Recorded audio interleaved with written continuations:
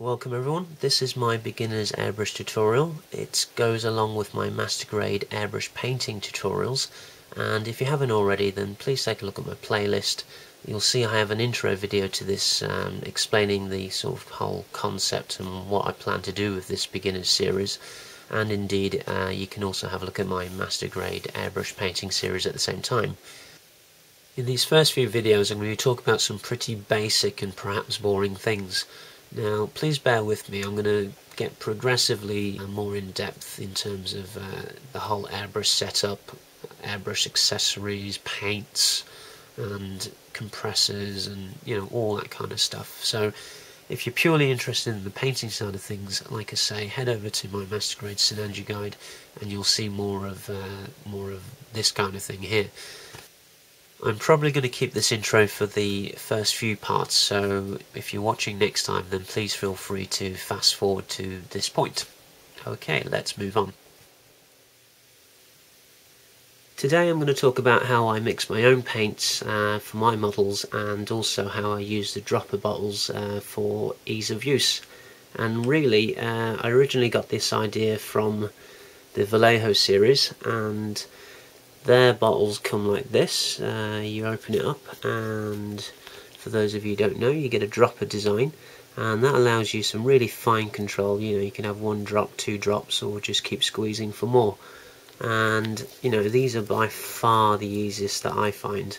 For those of you who no doubt used to the Tamiya or the Games Workshop, or over in Europe we have Humbrol, then these are great for if you're a paintbrush painter and whatnot. But if you're an airbrusher, or to be honest, it's just a pain in the ass to use, and to keep these clean all the time is quite annoying.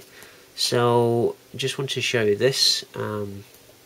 This is the Model Air series, and the reason why I'm showing you this is because these paints tend to be a lot thinner because they're meant for airbrushing. And the other reason why I have my own dropper bottles is because I pretty much exclusively airbrush, and I like to keep my paints thinned down. So I'm trying to achieve this effect, and if you look, then the bottom's the pigment, and it separates out quite easily. But if you look how thin this paint is, it just literally takes a few shakes, and it's already starting to get there. So that gives you an idea on how thin this paint is. And the reason why I'm showing you that is because I just want to get across the kind of consistency that you would want when mixing up your own paints. So let's get on to that's all well and good when you can actually find these things, but I don't normally stick to using these, so I decided to just go ahead and make my own. And for that, what you're going to need is well, these are, let me just zoom out a little bit for you guys, I'll move the camera back.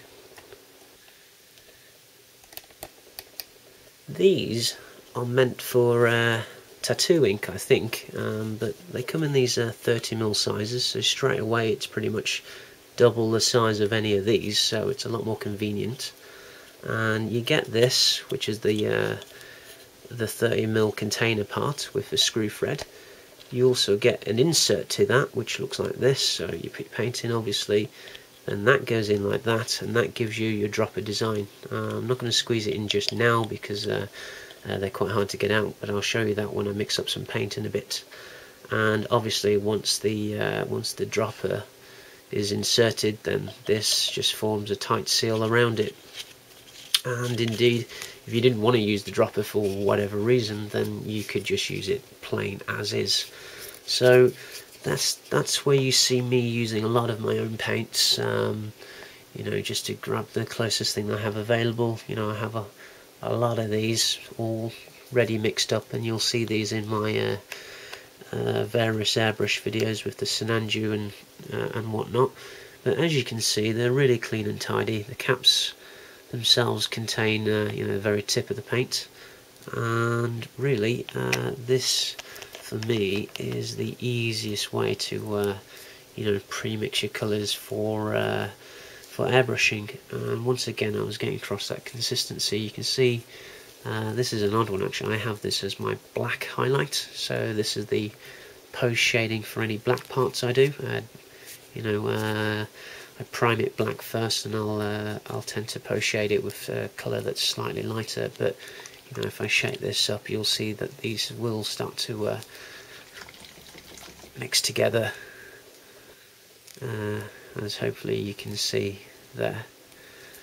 So I do that with all my colours, and it just means that when you're airbrushing, then you can have an infinite amount of colours, because all you really need is your base colour, and then you need a white and a black, and you just mix them around until you get what you want. So that's the explanation, and the next part I'll just show you me mixing one of these live, as it were.